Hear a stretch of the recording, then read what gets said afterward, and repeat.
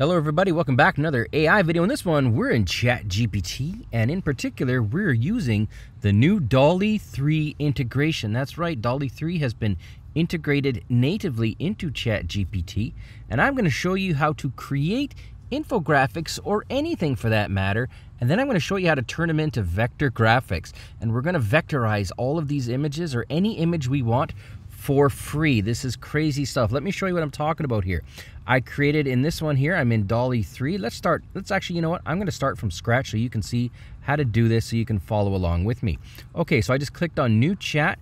First thing, hover over the GPT-4 here and you'll see DALL 3 at the bottom if you're a paid subscriber. That said, there are a few parts of the world that don't have access to the DALL 3 yet. They're rolling it out bit by bit.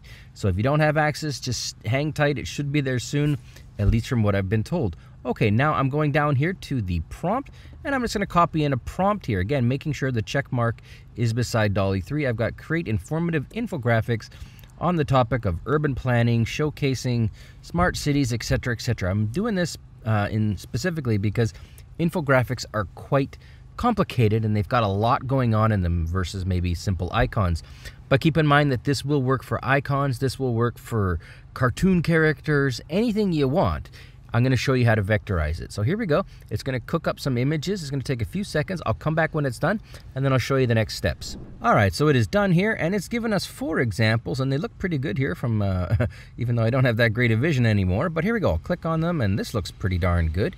It's even got sort of okay wording, but that doesn't matter because we're going to turn it into a vector graphic, and once it's vectorized, we can just go in and make changes on it. So here, this looks pretty good. Some green e-bikes. This one looks really, really good. Nice and green and friendly. Okay, so eco-friendly, and this one looks great too. So they're all fantastic. I don't even know which one to pick here. So I'm going to go ahead and pick, let's go with this one. This one has the most going on. So I'm going to go ahead now.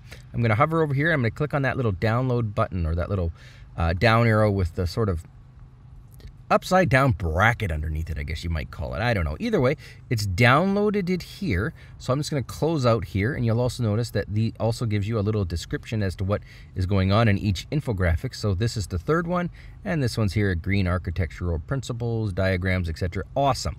Okay, so we downloaded it. Here it is. I'm going to now go into my download folder, and I'm just going to click on this little show in Finder. If you are on a PC, you may want to click on your Windows Explorer. Basically, you want to find out wherever you downloaded it. In this case, you'll see here it's downloaded, and if you look careful, it says .png, which means it is not vectorized, so it's not a vector graphic, not to worry. Now, you want to go to this website very specifically. I will have a link in the description below. It's called vectorizer.ai, and it is currently in beta, and it is free to use. So we're going to grab that image, this one here, the .png. I'm going to drag and drop it here. Now watch this. It's uploading it, and now it's going to process it. It's going to take a few seconds. It's usually pretty quick, but this image has a ton of stuff going on in it. So I'm going to come back when it's done. It should take about 10 more seconds. Then I'll show you the final step. All right, here we go. So the left side is the original image. The right side is the Vectorizer AI image. So I'm going to go up here and show you. So here we go. This is, if I want to zoom in, we can look at the original. And if I want to zoom out and zoom in on the other one here, you can see here the Vectorizer and the AI image. If I like it, I can just now go over here and click on download, and it has done a fantastic job. When I do that, you get a few options. The one I usually go with is .svg, which is scalable vector graphic. I don't mess with these settings here, but you can if you know what you're doing. So I'm going to go ahead and click on download for the sake of brevity to keep this nice and short, and then presto, it's going to download that. And now when I open it up, watch this. I'm going to go ahead and open up my download folder, and look at this. You'll see it says .svg. That means .scalable vector graphic.